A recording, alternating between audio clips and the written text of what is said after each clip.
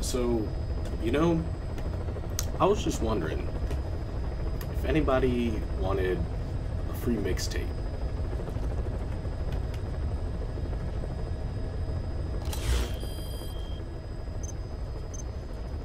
Anybody? $10? Damn, we got a couple of things to take a look at here. Might as well start right here. You were hospitalized in Dekelia, a British sovereign base area on Cyprus. It's part of British overseas territory that falls outside of Cypriot jurisdiction. You got moved from Cuba's Little America right into Cyprus's Little Britain. Why Dekelia? The UK and the US remain close allies. The last place Cypher would think to look for you is inside their own system. That's what kept you safe in British military hospital for 9 years. The safest place from a whale is inside its own belly. You were a regular Geppetto. Well, it wasn't Pinocchio who led me out to safety. So who was that guy? Cypher went so far as to attack British territory, burning their own ally. That's how badly they wanted you dead. Wow. He said I was in a British military hospital. But the doctor had a Greek accent. They hire locally. Easier to trust them. Dekelia is also home to Greek Cypriots, after all. What about the Turks? They haven't returned to the south. Not yet. The Cyprus dispute is still a long way from resolved. The country is just as split as it was in '74. Turkish Cypriots in the north, Greek Cypriots in the south. Between them, the Green Line, the UN established. And Dekelia sits right on top of it. It does. Part of the buffer zone between the two groups. Another reason it was the perfect place to hide you. Easy to spot any outsiders snooping around. So how do things stand?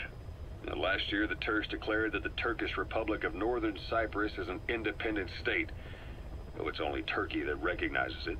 In the past, the Greeks and Turks lived side by side in the same villages. There are reasons to fight. Those came from the outside. Greece, Turkey, Britain, America, they all had their own stake in pitting the two sides against each other. But once you spark something like this, it's impossible to control. Both sides build up grudges like debt, without the foresight to see that each act of revenge just fans the flames. And then it's too late for other nations to rush in with peace talks. The embers keep on smoldering. Each nation's arrogance only breeds anarchy. The world is paralyzed by this hunger for revenge. Cyprus is no different. I like that play on world politics. People are kind of just stupid like that, you know what I'm saying?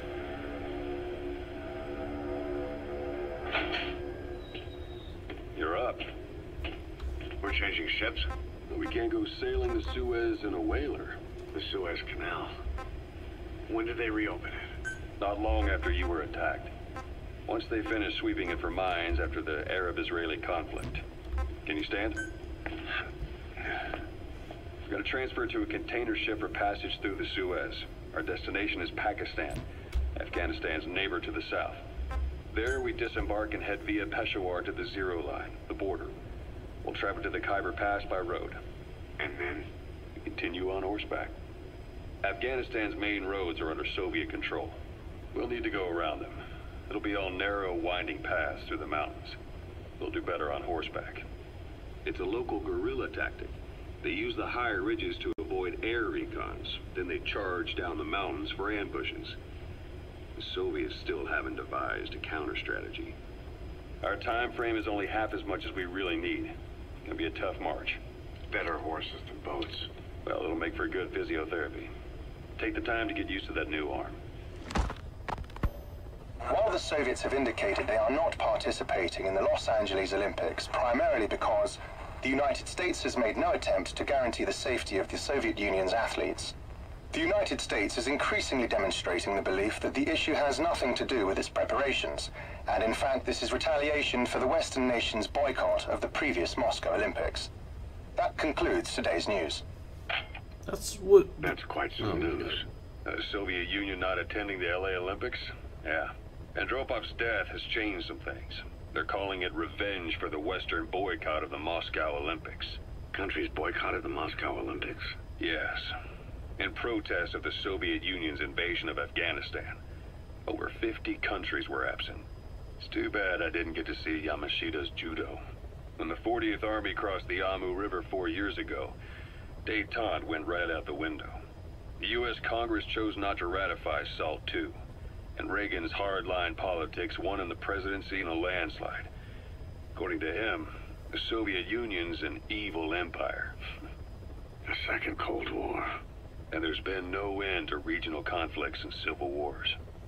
Lebanon, the Falklands, Grenada, Iran, Iraq. The story never changes. Egypt and Israel did sign a peace treaty. But then the driving force on the Egyptian side, President Sadat, was assassinated afterward. Apparently, his actions were considered a betrayal of his fellow Arabs. Islamic extremists? Yes. Fundamentalist extremists have been responsible for some bold acts of terrorism in recent years. We've had extremist students in Iran take U.S. embassy workers hostage, and suicide bombings in Lebanon. Over 300 foreign soldiers stationed there have been killed. The countries have yet to develop an effective means of dealing with terrorism. Afraid of losing their own men, they've pulled their forces out, handing private forces a golden opportunity. Private forces? Small armies with no national affiliation, working for the highest bidder. That's right, they got the idea from you. After Mother Base went down, they began spreading to meet the soaring demand. Miller's organization is just one of many PFs now. The entire world is after you. But at the same time, it needs you too. Miller told me about what happened in the Caribbean 9 years ago. Wow, I think that's really funny. Basically, they're just like, hey, Snake, you sort of started mercenary groups. Now everybody's taking it from you, and you're kind of, yeah, everybody needs you, but at the same time, they also want you dead so that they can just, like, do everything instead of you. It's like a bad business transaction. Or a business transaction that went bad. I hear they started calling you Shalashaska in Afghanistan. What's that about? You know the term Sharashka? It's slang for a suspicious, hastily thrown together organization. The word became associated with a type of forced labor facility in the Soviet Gulag system. OKB scientists and engineers who'd been convicted of crimes were sent to a Sharashka for forced R&D.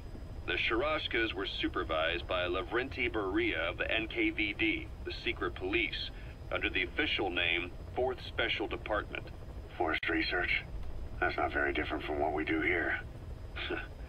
Diamond Dogs is different. Everyone here believes in you. Regardless of where they came from or why they're here, they revere you. And they're fighting because it was their choice. And if it wasn't, they'd leave? Who knows? That's our reality here, whether it's real or not. If there's another truth, I don't want to know it. All that matters is that's the concept that's taken shape in their heads. The traces of a group ideology, our superstructure, to put it in Marxist terms. All right. Go on. Right. So anyway, at some point the enemy started calling me Sharashka. This was after the war in Afghanistan broke out. While I was keeping an eye on you in that hospital, I was also heading up interrogations here. The men I broke gave up their comrades and families, everything they wanted to protect them most. No real cause for it. I just let myself get caught up in the old Russian pride. And suddenly I received the honor of becoming Special Interrogation Advisor to the forced labor camps. But the more men I interrogated, the more people saw me as just that, the interrogator. It helped cover my real objective of keeping you safe. You went that far for me? Far enough to keep you alive. I ended up being pretty well known among the Afghan guerrillas. Some of them would have seen me on the battlefield, and that's how I got the second half of the name. Shashka. It's a sword, a type of saber from the Caucasus. Russian dragoons and Cossacks carried them into battle. Now, the Russian Empire had a general by the name of Fyodor Arturovich Keller. His bravery earned him the nickname Russia's Greatest Shashka. Someone must have known about that, because somewhere along the line, Shashka got stuck on the end of Sharashka. The guerrillas were using the name amongst themselves, and by the time I got to hearing about it, pronunciation had wound up as Shalashashka. So, half Gulag, half Hero sword. Is a perfect fit. But you see how rumors and ideas about people can get out of hand fast. Once you create a character and put it out there in public mind, it warps and twists with every baseless rumor. And before you know it, all people see are phantoms. In my case, it works out just fine. I'm plenty used to working under aliases. Our entire base is underground, hence Phantom Pain. So, I guess the name is sort of, you know, Snake's Phantom Pain, as well as causes, and, you know, the Phantom of Paz, and also the Phantom of Diamond Dogs, you know? They mentioned something about Salt 2. I don't remember that being an actual law. I've never learned about it in class, so I believe this is a made-up law that we need to know about in order to understand the universe of Metal Gear Solid. So Salt 2 still hasn't gone into effect. That treaty was drawn up to limit not just the size of the U.S. and Soviet Union's nuclear arsenals, but also their delivery systems. The whole deal. Just when we thought all those years of negotiations had paid off, somebody decides to invade Afghanistan. The timing couldn't have been worse.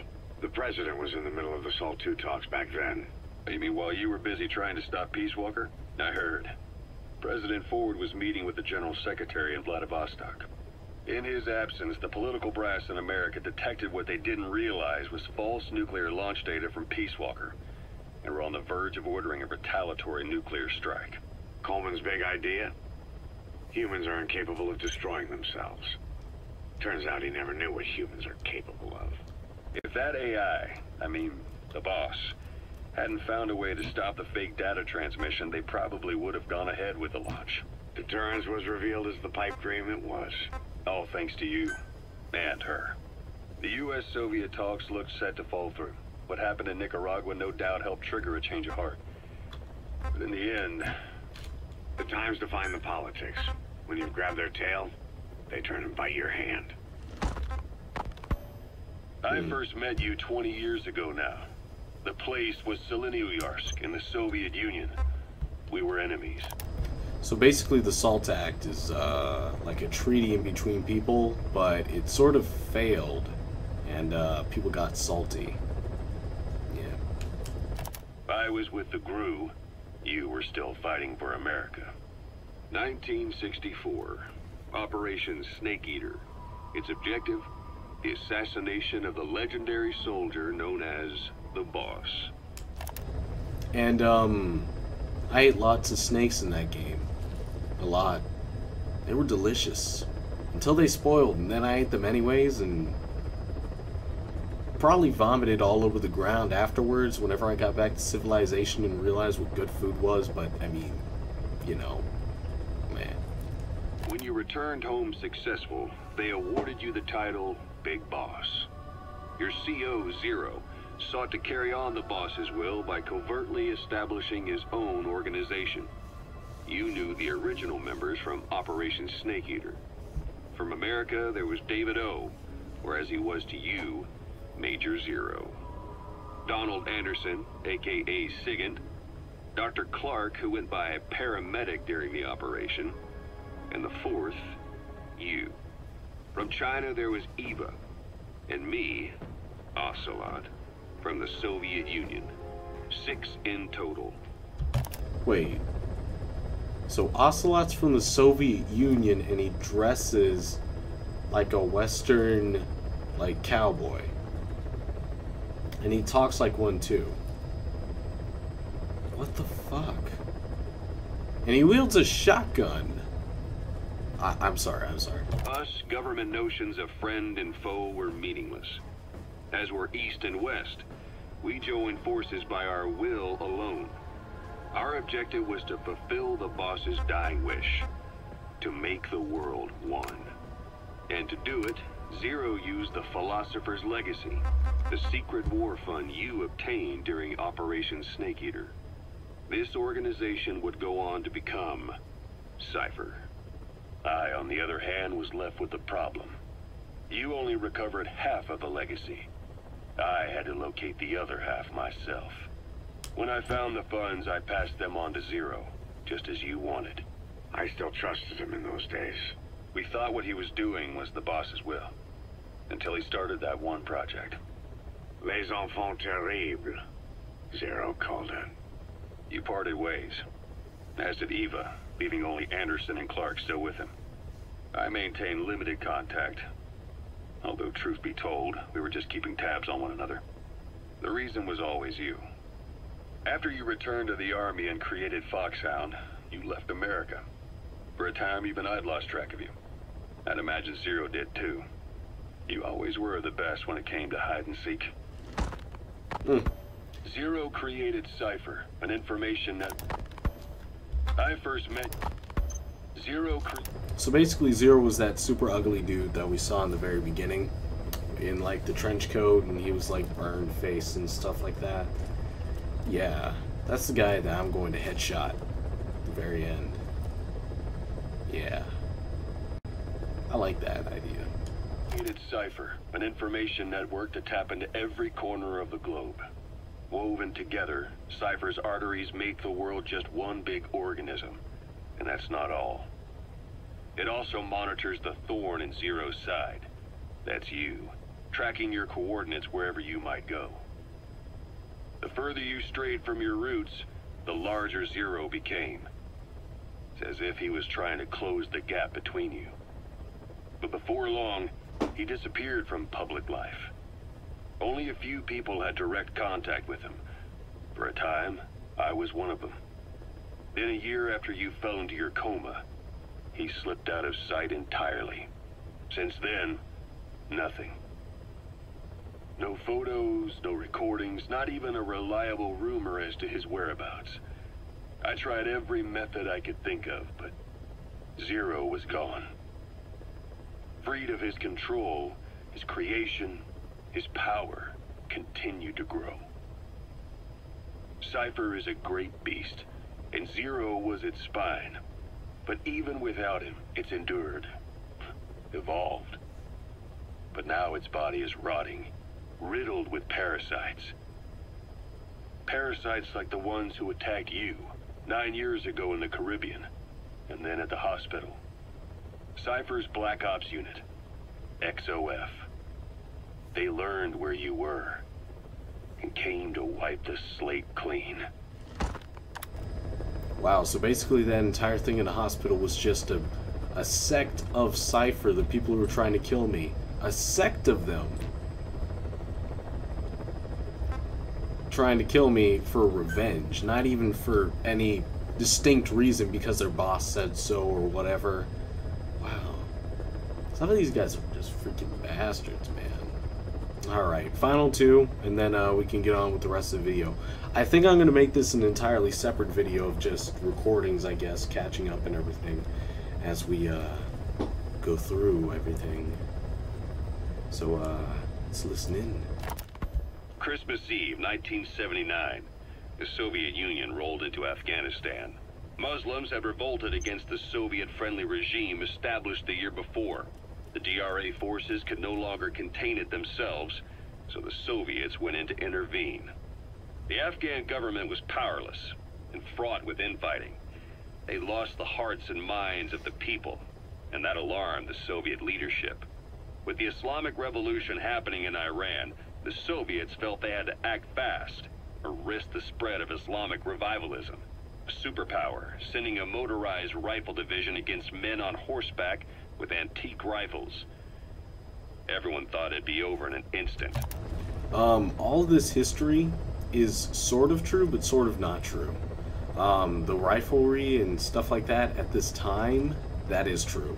Literally Afghanistan and like all other countries really besides the US and well, I mean the US, of course, Europe, I believe that China was like coming up as a power. Not really as a power, but you know, as China, what they do. China isn't even really a power. They're like a skin tag, I guess, to the US. I don't know. More than a skin tag, they're like a tumor. No, but like on the outside of the body, I don't know. Fucking.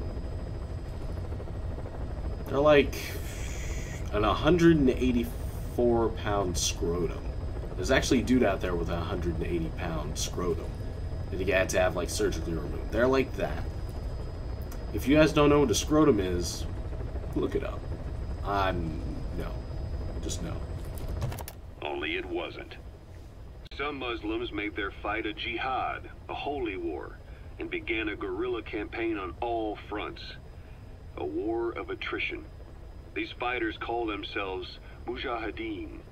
They're being supported by the West through Pakistan. That's why Miller was involved. He was training them near the Zero Line, sponsored by the CIA. The war has become a nightmare for the Soviet troops stationed here. They thought they'd be headed home in 6 months at the most. Then a year passed. 2 years. Now here we are 4 years on with no exit in sight. This is kind of a reflection of modern day Afghan war. We sort of got over there, and you know, of course, terrorist sects are very hard to eliminate because they have many leaders. Like, oh, yo, we killed Osama bin Laden, well, we pull out. No, can't freaking pull out. There's still more bitches. I'm sorry, hold up. You can't pull out because there are many more heads left to cut off. Yeah, it's a freaking terrorist cell. They have like 30 leaders with the exact same power in line of succession. Like, one gets chopped off, there's another one left. Sort of like a Hydra, except the heads don't grow back, because people don't grow back. They die. Afghanistan has become the Soviet Union's Vietnam. Yeah. The Soviet troops on the ground want to go home, but at least they have homes to go back to. The Afghans have lost theirs. The Soviets destroy the kishlaks, villages, wherever they can. They burn down homes and fields, fill in wells, turn pastures into minefields. It's created a mass of refugees who fled to Pakistan. If the Mujahideen are fish swimming around the villages, the Soviets will go so far as to dry out their ocean. But this has had a big price. There's bitter resentment among the Afghans, and they're taking out their anger on the soldiers on the front lines. Among the Mujahideen are the Pashtun people. They're fiercely devoted to their code of Badal, or revenge. Soviets they've captured have had their hands, feet, and noses cut off before being left to die at the side of the road, just to show their comrades what they're capable of. Friendlies who come across them can do nothing but put them out of their misery. Then they burn down another village in retaliation. And the cycle of vengeance goes on. Basically, this is a very accurate representation of world warfare, modern warfare. You know, you go into a place in order to get something, and the people there sort of are okay with it at first, and then you're just like, hey, I need something that you're not willing to give me, and they're like, hey, suck my cock, and then they're like, hey, my cock's bigger than yours, so suck mine. And then it's just a never-ending cycle of shit. Pure shit. Anyways, I hope you guys enjoyed. As always, I love you all. Peace.